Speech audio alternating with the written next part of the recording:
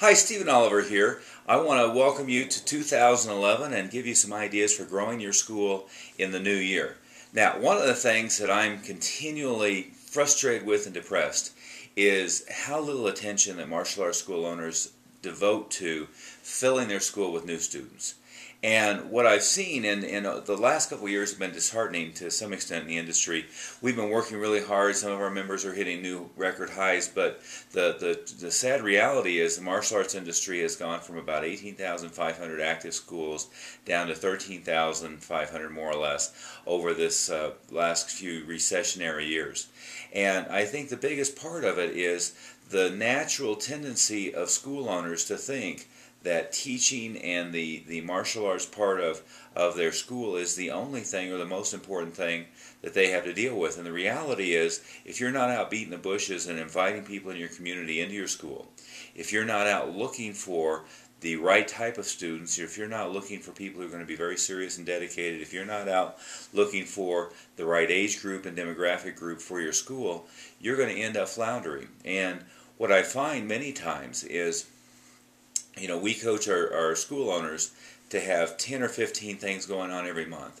Jay Abraham calls it the Parthenon effect. He likens marketing to a diving board where if you just have one thing that's bringing people in, that if that one thing is weak in any particular month, you're suffering. However, if you have 5, 10, 15, 20 different drivers that are bringing people into your school, you'll thrive.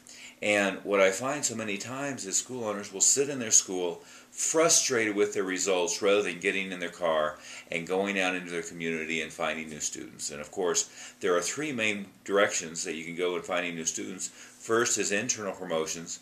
Everything you can do to generate family add-ons and internal referrals, and you should have a variety of referral systems that are working each and every month.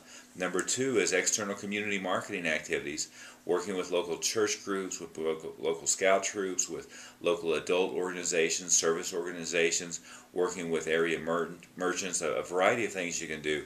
And last, and sometimes least in this market anyway, is paid media and advertising, meaning everything from marriage mail like Valpak Money Mailer to infomercials on TV, which I've done very successfully, 30-second TV spots, radio, newspapers, and more recently and very effectively now is pay-per-click on Bing and Google and so forth. So there's a variety of things that you can do, but if you're not focusing every month on 10 or 15 different activities to generate students. I heard a great story one time, and it was about a chiropractor, but this chiropractic clinic brought in 35 new patients a month, and people were astonished and amazed at the volume that he had. And they would ask him, well, what do you do to get 35 students, or 35 in this case, patients a month? And his comment was always, well, I don't know anything to generate 35 patients, but I do know 30 or 35 different things that I can do that will generate one or two patients each.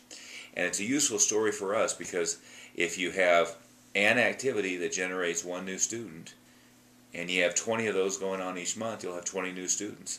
And so you really have to get out there and get to work and be focused on growing your school. And I hope that you'll go and do that now.